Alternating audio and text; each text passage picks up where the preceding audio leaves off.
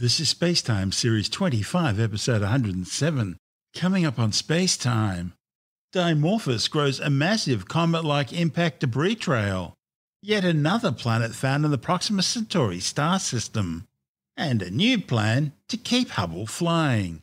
All that and more coming up on SpaceTime. Welcome to SpaceTime with Stuart Gary.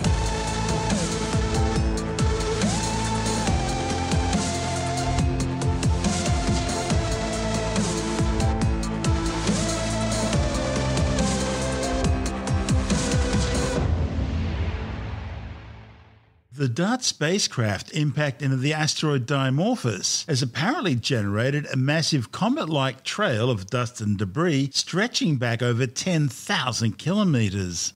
The collision, which happened 11 million kilometres away from the Earth, was monitored by more than a dozen telescopes on the ground and in orbit. Astronomers are continuing to sift through the reams of data generated by the mission, which was designed to see what sort of an effect the impact of a 610-kilogram spacecraft, travelling at a relative speed of 6.6 kilometres per second, that's 22,530 kilometres per hour, would have on a 160-metre wide asteroid.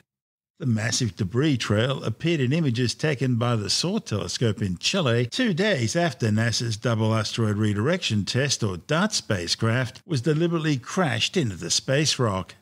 Dimorphous orbits a larger 780-metre wide asteroid called Didymos, and the impact is expected to change the little moonlet's orbit, moving it about 1% or roughly 10 minutes closer to its counterpart, depending on Dimorphous's composition and mass. 2 days after DART's impact, astronomers Teddy Carita from the Lowell Observatory and Matthew Knight from the US Naval Academy used the 4.1-metre Southern Astrophysical Research, or SOAR telescope, at the National Science Foundation's Cerro Tololo Inter-American Observatory to capture the vast plumes of dust and debris blasted out from the asteroid's surface. They saw a huge dust trail, the ejector that had been pushed away by the sun's radiation pressure, similar to the tail of a comet, stretching out more than 10,000 kilometres.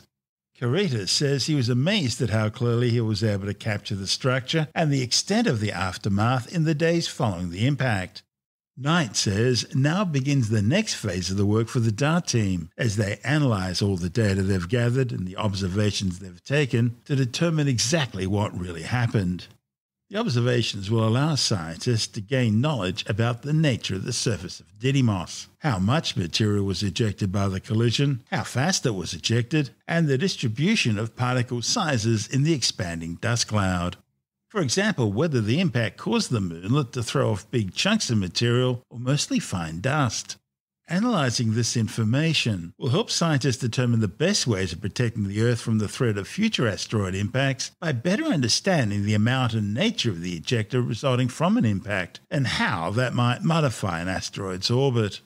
15 days before the impact, DART released a small Italian space agency CubeSat called Lycia Cube, which monitored the collision and captured images of the event. And in roughly 4 years from now, the European Space Agency's Hera mission will conduct a series of surveys of both Didymos and Dimorphous. Hera will also release 2 small CubeSats to study the asteroids close up. They'll be especially focusing on the DART impact crater. In fact, they may even attempt to land in the crater. So some interesting times coming up. This report from NASA TV. Yeah.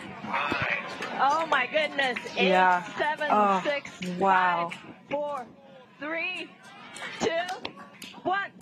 Oh my gosh. Oh wow. Awaiting visual confirmation. All right. Let's see. We got it? Waiting. And we have Every impact. minute. A giant leap for humanity in the name of planetary defense. Woo. Fantastic.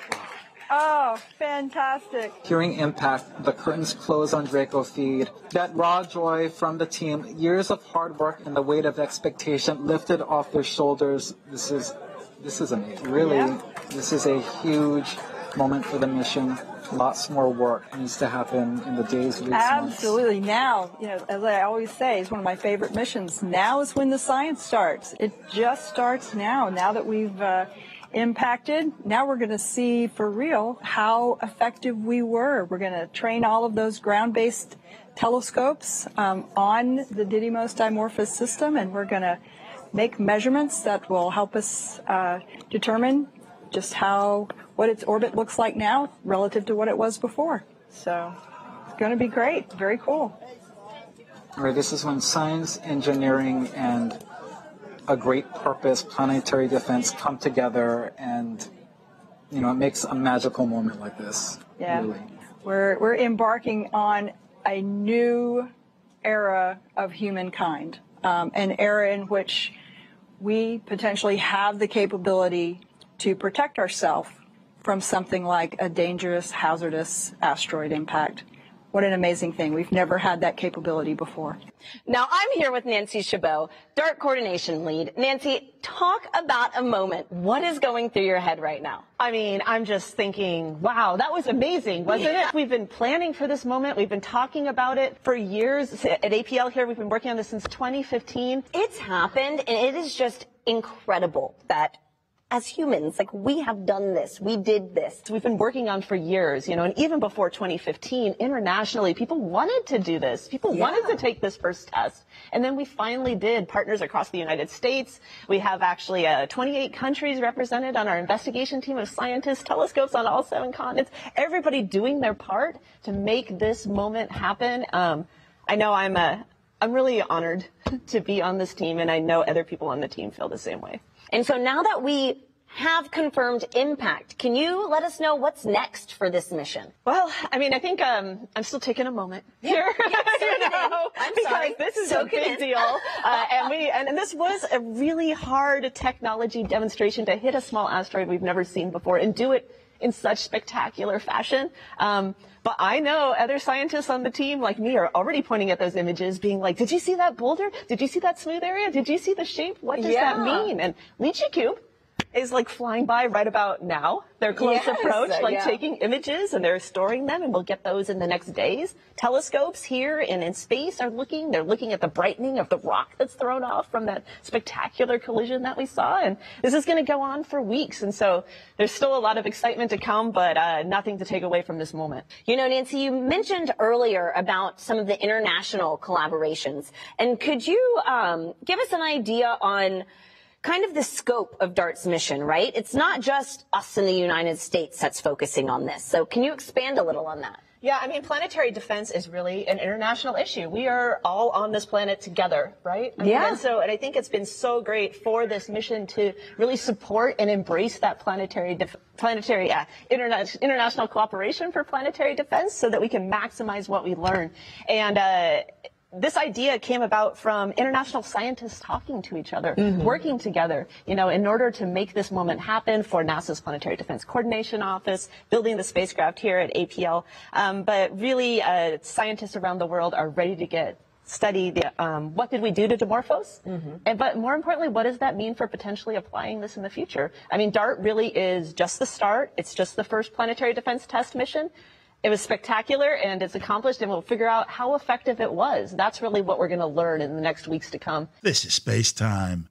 Still to come, another planet found orbiting the Proxima Centauri star system, and a new plan to keep the Hubble Space Telescope flying longer. All that and more coming up on Space Time.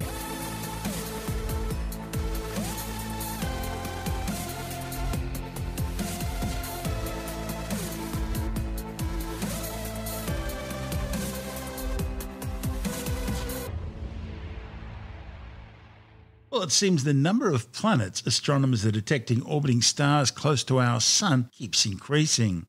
The nearest star system to the Sun, Alpha Centauri, is now known to have at least 4 candidate exoplanets orbiting in the triple star system. Alpha Centauri is the more distant of the 2 pointer stars, showing the way to the Southern Cross. Located some 4.37 light-years away, Alpha Centauri centers around Alpha Centauri A and B, which orbit each other, and Proxima Centauri, which orbits the pair, and at 4.25 light-years distant, is currently the closest star to the Earth other than the Sun. Like the Sun, Alpha Centauri A is a yellow dwarf star. It's about 10% more massive than the Sun and just over 1.5 times more luminous. Back in 2021, astronomers announced the discovery of a sub-Neptune-sized planet about 3 times as big as the Earth, orbiting within the habitable zone of Alpha Centauri A. The habitable zone is that area around the star where it's not too hot and not too cold, but just right for liquid water to exist on the planet's surface, liquid water being essential for life as we know it. Alpha Centauri A's binary partner, Alpha Centauri B, is an orange dwarf star, a little smaller and cooler than our Sun, with about 90% of the Sun's mass and about half of its luminosity. Alpha Centauri A and B orbit each other around a common centre of gravity every 79.91 Earth years, with the space between them ranging from 11.2 to 35.6 astronomical units. An astronomical unit is the average distance between the Earth and the Sun, around 150 million kilometres or 8.3 light minutes. So the distance between Alpha Centauri A and B varies by about the distance between Pluto and the Sun and that of Saturn and the Sun. The third star in the system, Proxima Centauri, is a red dwarf star, only about 1/7 diameter and about 1/8 the mass of the Sun. It's loosely gravitationally bound to Alpha Centauri A and B, orbiting the pair at an average distance of 13,000 astronomical units. That's about 0.21 light years. Or to put that another way, it's about 430 times the size of Neptune's orbit around our Sun. It takes around 550,000 years for Proxima Centauri to orbit once around Alpha Centauri A and B. In 2016, astronomers confirmed the existence of an Earth-sized terrestrial planet orbiting within the habitable zone around Proxima Centauri, making it the nearest known extrasolar or exoplanet to Earth. The planet, known as Proxima b, is what we call a super-Earth, with about 1.3 times Earth's mass. It orbits Proxima Centauri at an average distance of just 0.05 astronomical units, or about 7.5 million kilometres. And remember, because Proxima Centauri is a red dwarf star, somewhat smaller, cooler and less luminous than the Sun, that still puts this planet, Proxima b, within the star's habitable zone. Proxima b takes just 11 Earth days to complete each orbit around its host star. In 2020, astronomers combined several independent measurements to confirm the existence of a second planet around Proxima Centauri. The new planet, which was catalogued as Proxima Centauri C, has about 7 times Earth's mass and circles its host star at a distance of 1.5 astronomical units, with an orbital period of about 5.2 Earth years. That's similar to Jupiter's orbit around the Sun. Now, at the same time as Proxima C was discovered, astronomers were getting some faint but nevertheless interesting hints of a possible third planet in the system, a Proxima D.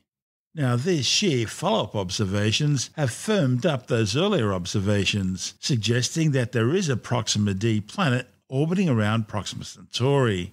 Proxima D is estimated to have about a quarter the mass of the Earth, and it's orbiting really close into the star, taking just 5.1 Earth days to complete each orbit. Now, being that close, that means surface temperatures would be somewhere around 87 degrees Celsius. Jonathan Nally, the editor of Australian Sky and Telescope magazine, says like Proxima C, Proxima D still needs to be confirmed by follow-up observations. Proxima Centauri, a lot of people probably haven't heard of Proxima Centauri. It's a star, and it's just a little over 4 light years away, and in fact it is the closest star to our solar system. So ignoring the Sun, outside our solar system, it's the closest discovered star. And it's possibly not, I don't think anyone's quite settled on it yet, whether it's a member of the Alpha Centauri star system, but it's very close to Alpha Centauri, basically, which for a long time was considered the nearest star until Proxima was discovered. There's enough orbital information about what Proxima Centauri is doing to suggest that it is in fact orbiting Alpha Centauri A and B. Yeah, that has been the sort of majority view, I guess, for a very long time. But then some doubt was thrown on it, and that's good if that's the sort of majority view again, that it's part of the bound, gravitationally bound. It's really hard to tell, but because 13,000 astronomical units out from Alpha Centauri A and B, 550,000 years to orbit orbit the binary pair in the middle there? It's easy to understand why the debate continues. Precisely right, because in order to determine whether something is orbiting something else, you really want to see it actually proceed or go along a substantial part of its orbit to sort of work out the rest of it. But if it's that far out and it's going so slow in its orbit, then, if you only have observations over a certain time period, then you get quite a lot of errors potentially in there. But anyway, Proxima's been known for quite a while now, so they're obviously settling down to say that they've got enough data to indicate that, yeah, it's looking like it's part of the Alpha Centauri system. So it's, as I say, Proxima is just a little over 4 light years away. Alpha's just the tiniest bit further than that in terms of light years. So it's very close to us. But it's a small star, and it's too dim to be seen with the unaided eye from Earth, but you can pick it out with telescopes. And the big observatories, they can pick it out quite easily. But even so, even though it's a small star, it does seem to have a few planets, or at least planet candidates, that need confirmation, including a recently announced third planet candidate. And it's catalogued as Proxima Centauri B, the planet, not the star. Proxima Centauri is the star, B is the planet, and it orbits very close to the star, if it is true and it's there and it's real. If it's true and it's there and it's real, get this. One of its years, that is the time it takes to go around its star, is just the equivalent of 5 Earth days. Wow. So we take 365 Earth days to go around our star. This one would take only 5 of our Earth days to zip around its star. That's because it's really close in towards its star. And that compares to Mercury, which is, 88 days to orbit the sun? 80-something days, yeah, exactly. So this is very, very close to its star. And even though Proxima is a pretty small star, if you're that close, it's going to be quite warm, of course. So they've estimated that it might be around about 85 degrees Celsius or so on the surface. Now, that's hot by our standards, but, it's not microbes who can survive in those sort of temperatures. Yeah, it's not out of bounds that, life of some kind couldn't exist on a planet like that if it ever got started or whatever. But anyway, that's a whole other story. Now, the astronomers detected this planet by sort of a traditional way, if you like, of detecting planets, and that is by looking at the slight gravitational tug it induces on its parent star, Proxima Centauri. The wobble method. The wobble method, yeah. They actually look at the star, not the planet. They haven't got any pictures of this planet. They're just inferring that it's there by looking at the star, and they see that the star sort of is moving on the spot with this sort of back and forth, shifting back and forth on the spot as this planet goes around. And this wobble is tiny. It's just 40 centimetres per second. And it just astounds me that at a distance of 4 light years, they can measure things to an accuracy of 40 centimetres per second. For those who are working in inches, 40 centimetres is about 15 inches or so?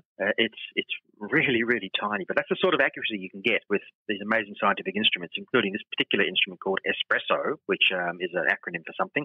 And it's mounted on one of the 4 telescopes of the huge, very large telescope array in Chile, where they've got beautiful viewing in this massive telescope and this really superb The European instrument. Southern Observatory, which Australia is a member of. Correct, yep. Yeah, the European Southern Observatory, fantastic, amazing place. They've got so many telescopes there and building bigger ones all the time. Now, it should be emphasised that at the moment this is still a candidate planet. More work needs to be done to confirm the discovery, and that basically just means repeating these observations over and over again until they eliminate any possible sources of error and just building up more and more data. But pretty good if it's there, and the likelihood is that it is. So it's just this whole thing again that I remember even 25 years ago or so, talking to professional astronomers back there, and they were not doubtful but not hopeful of ever getting much information about planets that orbit around other stars.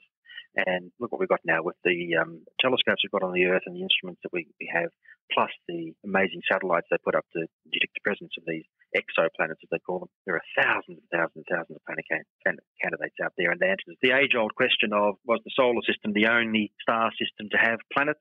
And, of course, for hundreds and hundreds of years, all anyone could say was, well, we just don't know, because we don't have the technology to look at these other star systems and say one way or the other.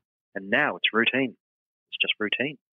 It's fabulous. It's interesting the way they name their planets, isn't it? So Proxima refers to the fact that that's the star's name, Proxima Centauri. B, C, and D refer to the sequence in which the planets were found. So Proxima B, which is the super-Earth, about 1.3 times the mass of the Earth, orbiting half an astronomical unit out, astronomical unit being the average distance between the Earth and the Sun. And this is a possible habitable planet, and habitability means the temperatures and pressures would be right for liquid water to remain pooling on the surface of the planet. Then you've got Proxima C, 7 times the mass of the Earth, so it's a big place. It circles its star at a distance of 1.5 astronomical units, 1,907 Earth days, and that's too cold for life to exist because Proxima Centauri is a red dwarf. And now this new one, right in there, Proxima D. Wow. Yeah, you'd have to also, I suppose, take into account if it's that close to its star, then there are other things to take into account rather than just the temperature. I think Proxima Centauri, I think I'm correct in saying it's what they call a flare star. Yes. So yes. It can flare up and put out basically big solar flares, which can do a lot of damage to anything that's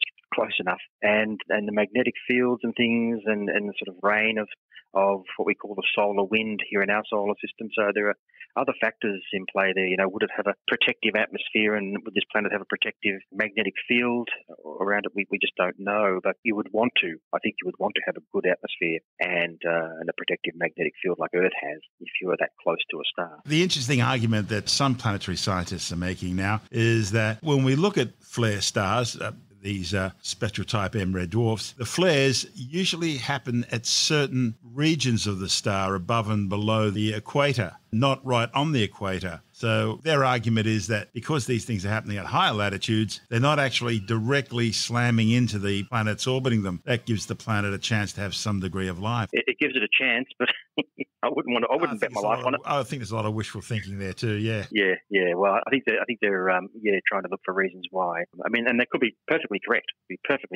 And it's good reasoning, but so I wouldn't bet my life on it. That's Jonathan Alley, the editor of Australian Sky and Telescope magazine. And this is Space Time. Still to come, a new plan to keep the Hubble Space Telescope flying, and the sun is getting a lot more violent as we move into solar cycle 25. All that and more still to come on Space Time.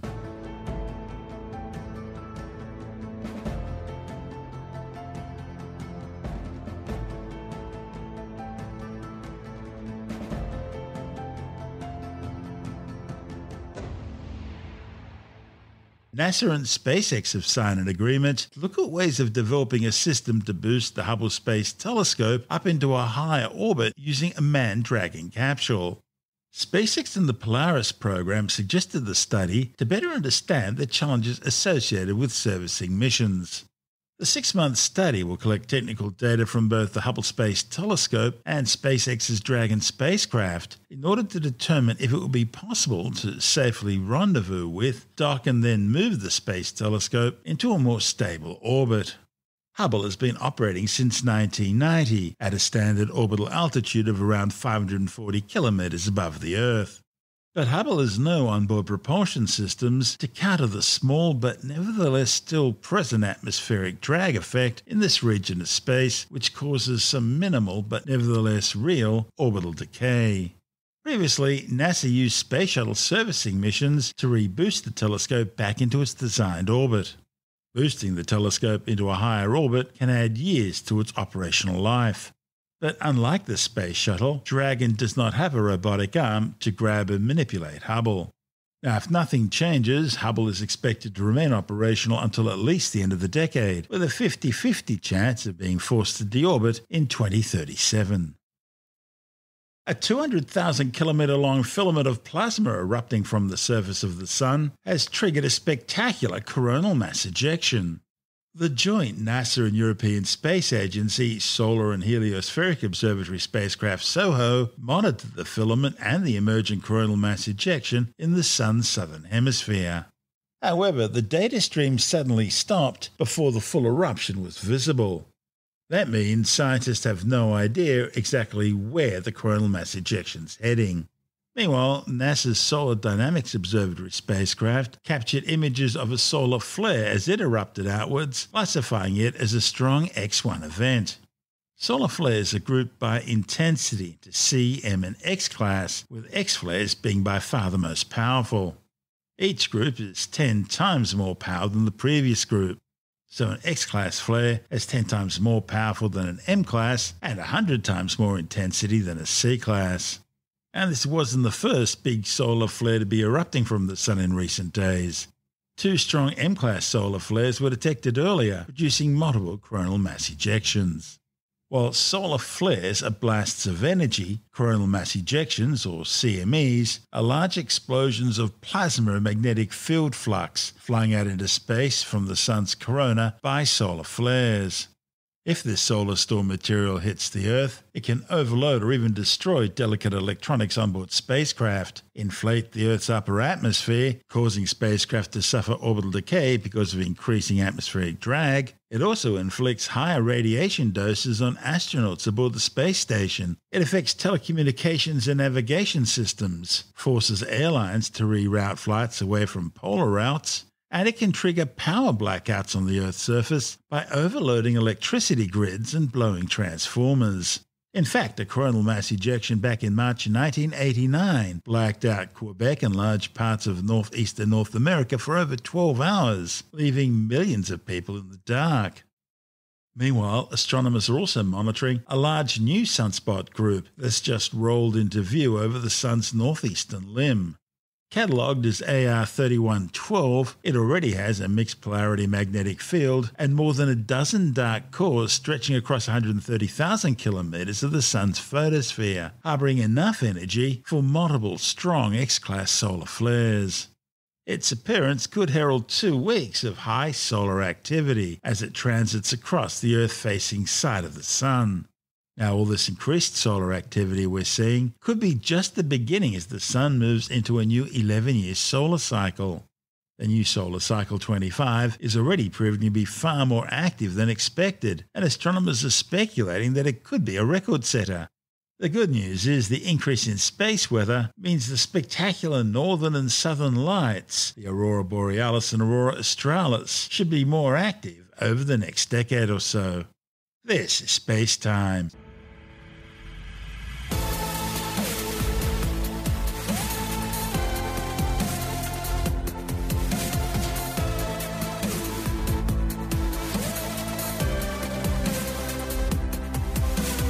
And that's the show for now.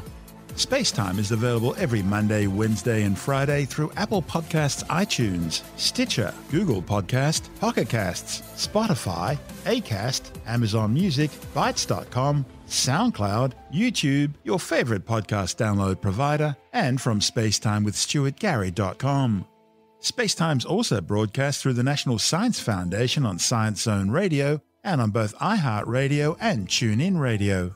And you can help to support our show by visiting the SpaceTime store for a range of promotional merchandising goodies, or by becoming a SpaceTime patron, which gives you access to triple-episode commercial-free versions of the show, as well as lots of bonus audio content which doesn't go to air, access to our exclusive Facebook group, and other rewards. Just go to spacetimewithstuartgary.com for full details. And if you want more space time, please check out our blog, where you'll find all the stuff we couldn't fit in the show, as well as heaps of images, news stories, loads of videos, and things on the web I find interesting or amusing. Just go to spacetimewithstuartgary.tumblr.com. That's all one word, and that's Tumblr without the E. You can also follow us through @StuartGary on Twitter, @SpaceTimeWithStuartGary on Instagram, through our SpaceTime YouTube channel, and on Facebook, just go to facebook.com/SpaceTime with Stuart Gary. And SpaceTime is brought to you in collaboration with Australian Sky and Telescope magazine, your window on the universe. You've been listening to SpaceTime with Stuart Gary. This has been another quality podcast production from Bytes.com.